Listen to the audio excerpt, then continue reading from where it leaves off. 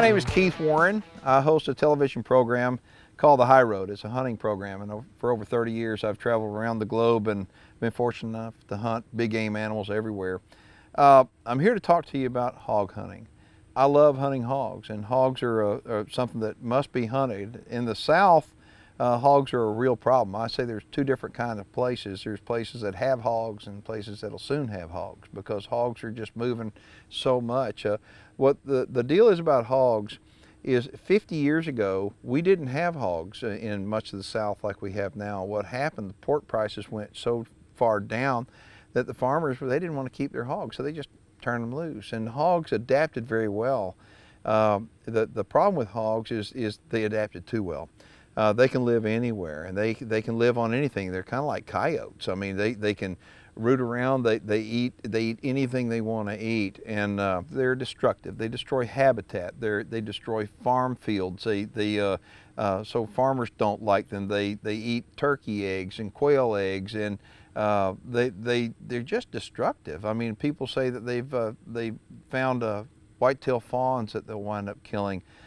They go through fences. I mean, hogs multiply rapidly. I hear a lot of stories about these hogs that people say a hog will have, 8 to 10 babies. Well, let me tell you something. I've killed hundreds and maybe as many as 1,000 hogs. And I can tell you something.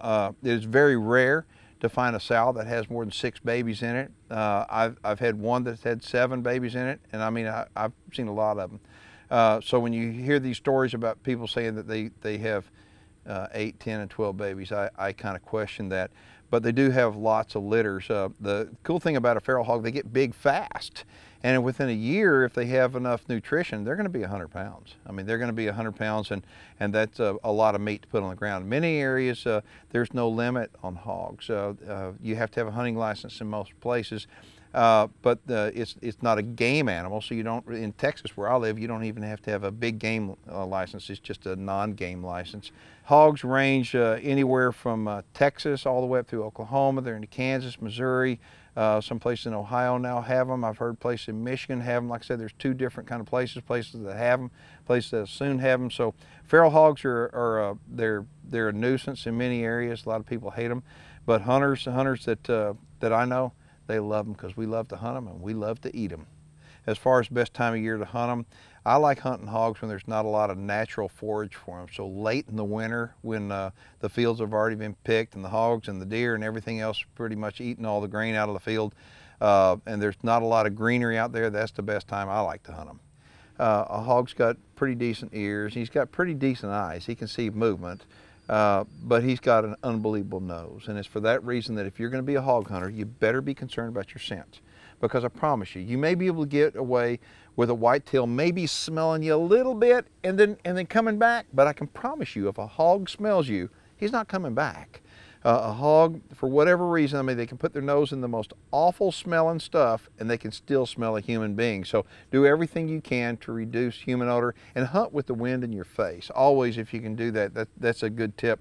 If you're going to hunt hogs, I want to encourage you to respect them. Hogs are smart. If you pressure them too hard, I talked about if they smell you, you're not going to get a second chance. But if you pressure them, if they know you're there, you're not going to get a second chance. I mean, so you need to be quiet, you need to move slowly, good camouflage. I like to wear that, but the deal is about a hog, when people pressure them too much, they become nocturnal, and hogs love coming out at night because, hey, where are most hunters at night? They're at home and in bed.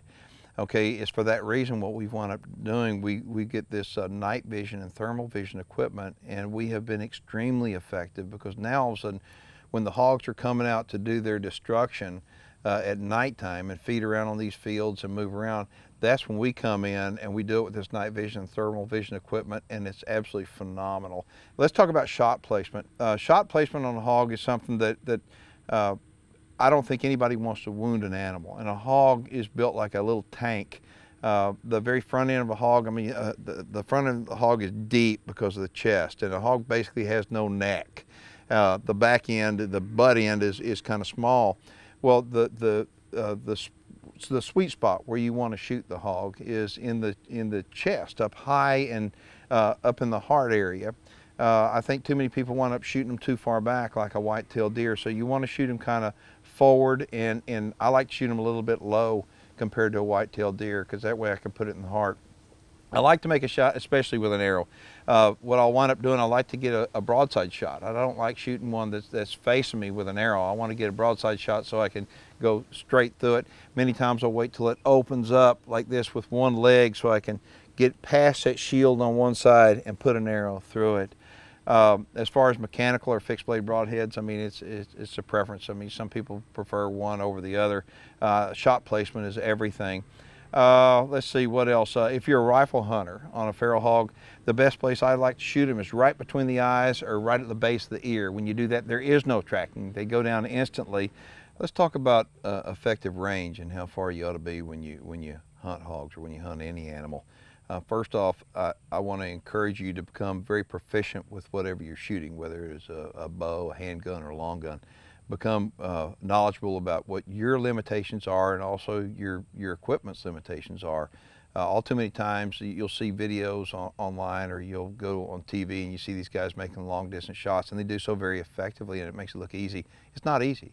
Those guys that are doing that have spent a lot of time becoming very good at it.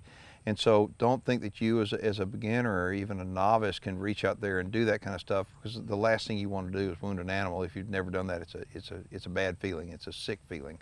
And so what I would encourage you to do is make sure and pay attention to their nose, their eyes, and their ears.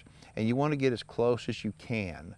Okay, if you can, as a bow hunter, I like to get 20 to 30 yards, just because at 20, 30 yards, I know I can hit a very small target. With a rifle, I encourage people, if you're shooting a small target, you're shooting at the base of the ear, you're shooting between the eyes to drop them instantly. I mean, get close. So you want to respect their senses, and you want to get close. So I'd encourage you, don't take long distance shots at stuff unless you have to, unless you're prepared, you know what you're capable of, and you know what your equipment is capable of.